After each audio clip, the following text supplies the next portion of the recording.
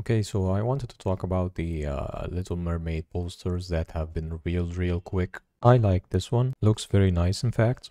This one looks gorgeous. This one looks great too. He looks like Nicolas Cage, but otherwise awesome. I was actually worried about the animals, but apparently they're gonna draw them well. Then why am I making this video?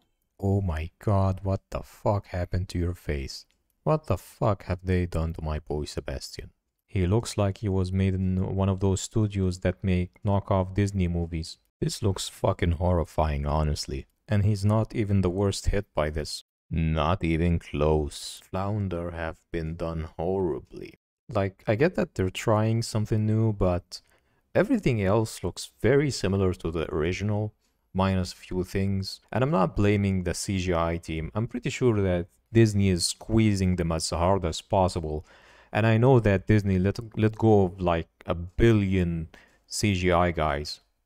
So the ones remaining are under a lot of stress already. And before one of you guys comments with a smart ass, but they're supposed to be realistic, this is a live action. It's a fucking movie where fish can talk and there are mermaids and there is a mermaid that will turn into a human. Like what the fuck's supposed to be realistic about this? And said mermaid talks to fish and crabs. Those two posters are giving me Sonic energy. And I don't mean Sonic, I mean Sonic. And although I believe that the studio has deliberately created a shitty trailer to gather attention, but I like to believe that people actually had an effect on the studio and made them change Sonic throughout the movie. Maybe, just maybe, this is something similar and those characters specifically change. I have a very minor gripe with the recently released trailer. Things look pretty dark and I generally don't like that. I wish to see stuff on the screen, but I understand that this is to hide the mistakes in the CGI, so I'll just concede to that. In other news, there's a new Transformers movie and it has the fucking animals from Beast Wars.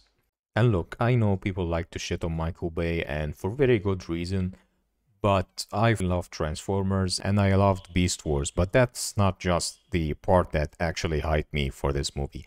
I mean, they're awesome, but fucking Unicron makes a return. Well, I mean, not a return, it's more like a debut on the big screen, but that's awesome. And I'm actually happy that Michael Bay is directing this movie because I know he isn't cheap. He doesn't spare a dime on effects. It's one of those times where I hope that this movie is a two-parter because I hope for them not to treat Unicron as a space fart and just defeat him in space. Like I hope to see Unicron transform. Oh, and there's a trailer for Black Mirror Season 6 and Aaron Paul appears in it. I hope that's a good one too. Because the last one, the Season 5, was really fun.